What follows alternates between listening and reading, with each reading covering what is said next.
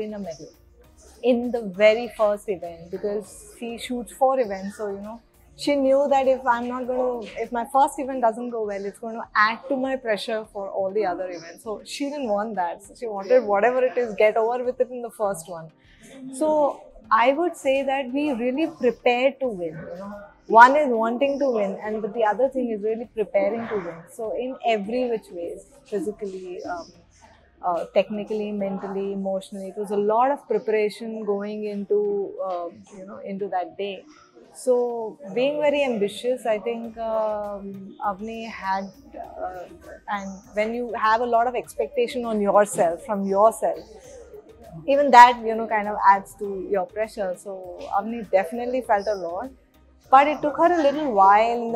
In the beginning, of course, she was very nervous, she was very shaky, but I'm glad I was there and I could kind of and because I've worked with her in the over the past couple of years, it was easy to kind of worked for us is the trust that Avni has in me, and the trust in every word I say. I think that kind of made all the difference, and slowly, she could, come back to, getting an upper hand on her game, and slowly it was the courage. It took a little time for that to come out, but once she found her courage, her technique was actually flowing, and she could finish well. And after that, the finals was, I think, all her fears, all her, whatever pressure, everything was actually completely gone in the first 2 series in the start.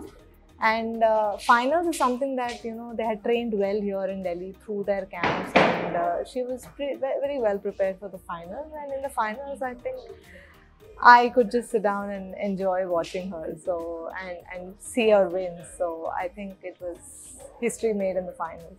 In the last 5 years, there's been a lot of effort in bringing parasport in the mainstream of the country.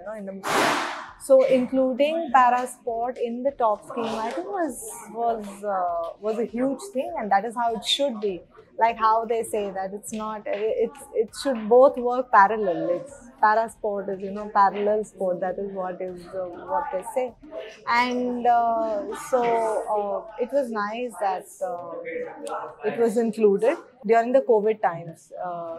Everything was shut down for 2-3 months. Avni was sitting at home, and then one day I called her. I said, Avni, we can't just sit at home because the rest of the world is training.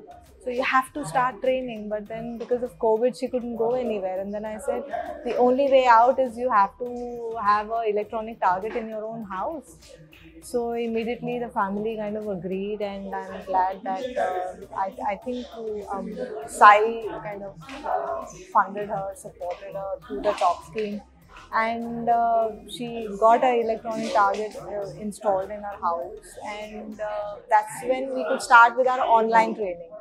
So I think that made a hell of a difference.